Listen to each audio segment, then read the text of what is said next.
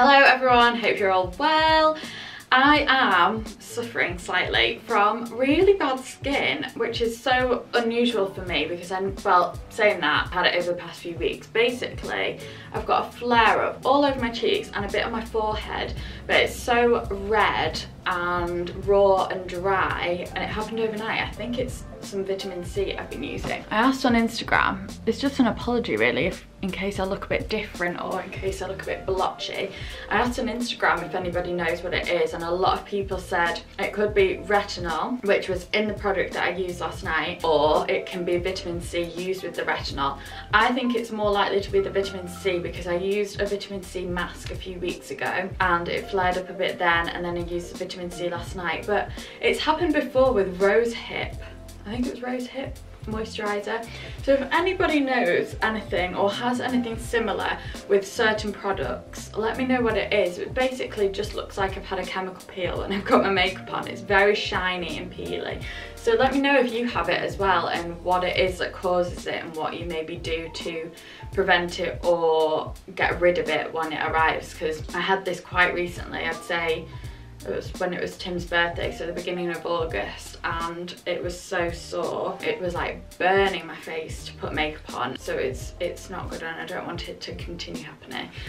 So anyway, that's just a little disclaimer as to why I might look a bit different. I don't know if it even shows up on camera, but also just asking for a friend to help, and if anybody has anything similar, let me know in the comments below. Anyway, let's get cracking on to the actual haul, which is a ZARA haul, and I'm actually so excited for this. I think this is a case for ZARA a lot of the summer seasons. I think they go a bit off, maybe just off for me. Other people might really like it, but I feel like it just really wasn't on the mark as it has been. But now that autumn is here, I feel like they've really upped the game and they've got some amazing pieces out which I couldn't wait to get. So I've got kind of not a real-time haul, but basically this is all stuff brand new in, which I'm not 100% sure whether I'm keeping everything. These hauls are quite good for me as well when they're real time, because I kind of talk myself into either keeping something or not keeping something, so it's quite good and helpful for me too.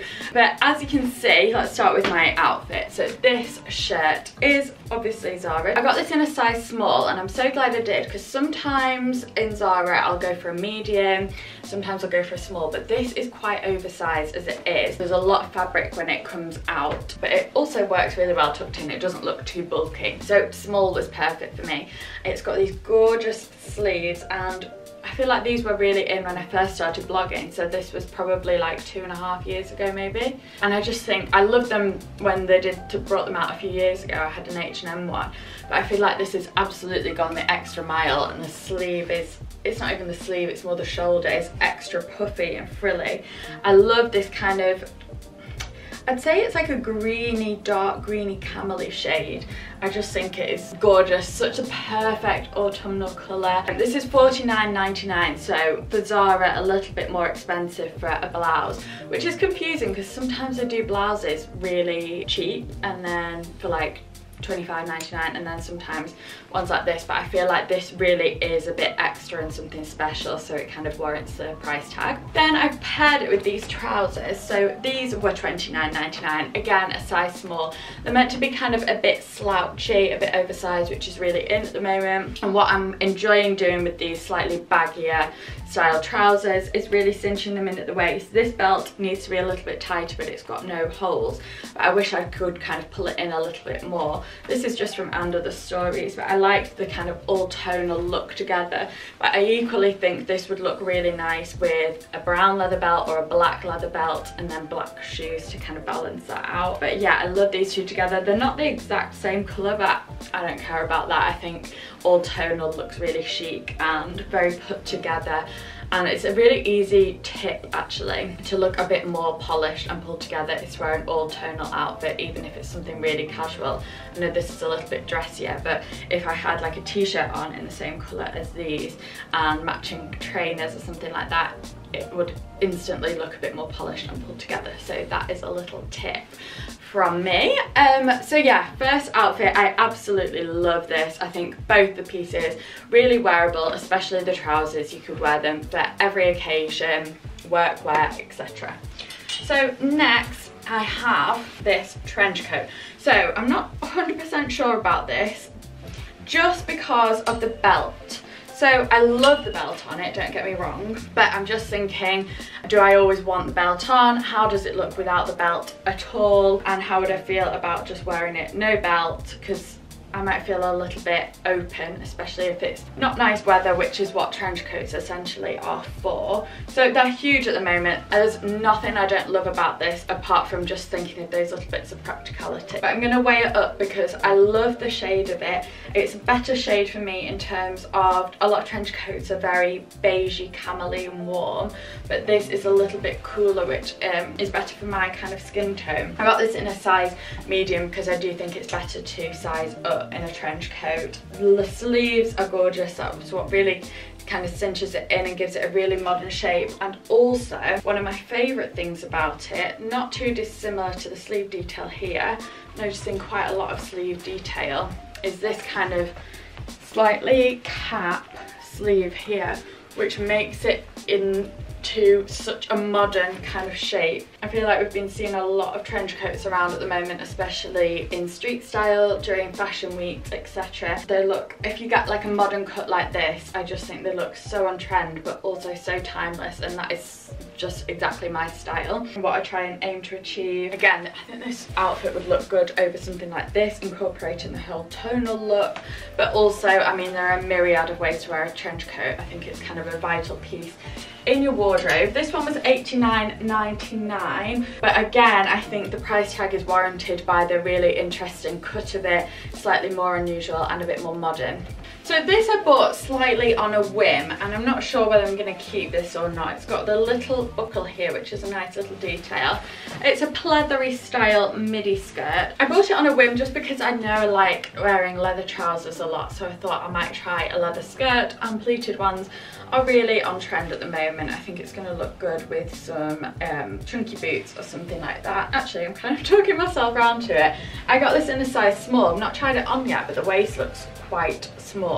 But yeah, I think the reason I'm not sure about it is the fabric. It doesn't feel amazing or that thick, and I'm just worried that any of the creases won't really fall out of it that much. But at the same time, I do think it's quite a versatile skirt and would look nice quite dressed down. That's probably how I'd wear it. With trainers, it would look really nice, just with a casual knit. I've seen a lot of chunky knitwear in at the moment, which is amazing because I love chunky knitwear. So I think that would look really good with this skirt. So next is this jumper, and I actually have another one of these in the collection in a different shade. But I thought, I kind of had my eye on a pink jumper. I think I'm seeing a lot of pinks around at the moment. Could be a little micro trend that we see filtering through. And I bought a pink headband not long ago, and I thought a pink knit would look really nice with the headband, and then dress it down with some leather trousers. So it's slightly cropped, balloon sleeves.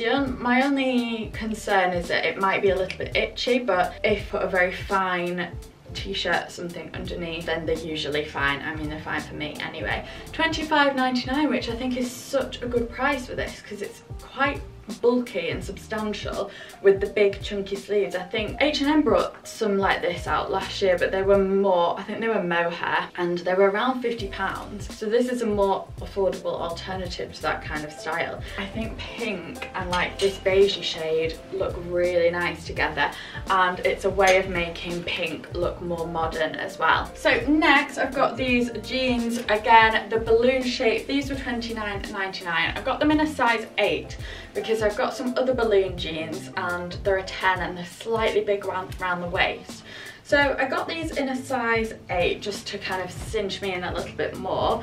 And I wanted to get the darker shade just to try it out. I'm not 100% sure how I feel about these yet, but I think they could work really well. I've got a lot of lighter denim, so I did want to kind of venture into this darker shade, and we're seeing a lot of these kind of slouchy balloon jeans around. They're so comfortable and pretty easy to wear as well. So this I absolutely love, but it's $89.99, so I'm kind of a bit like, on the price, but I do feel like it is a little bit extra. Again, it's got, I don't know if you can really see, yes you can on camera, it's got a proper puff sleeve, not puff sleeve, padded sleeve here, you can see it there, that juts out, which makes it such a modern shape. This is an extra small to small, but it's still quite oversized, so that's how the style is. So don't go up a size thinking you want it a bit more loose, because it is quite oversized.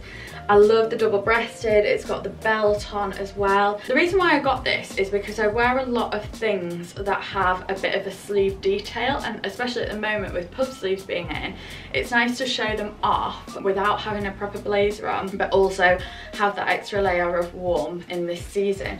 But I do think this would work really nicely for work. To kind of tone it down a bit, you can just put a very plain knitwear in a contrasting colour underneath, or a nice plain crisp white shirt. But also I think in the evenings it's going to look really nice, and just in the daytime if you've got a nice top on or nice puff sleeve detailed sweater, and just chuck this on over the top with some jeans and loafers maybe, and it'll look really chic. But at £89.99, is it worth it?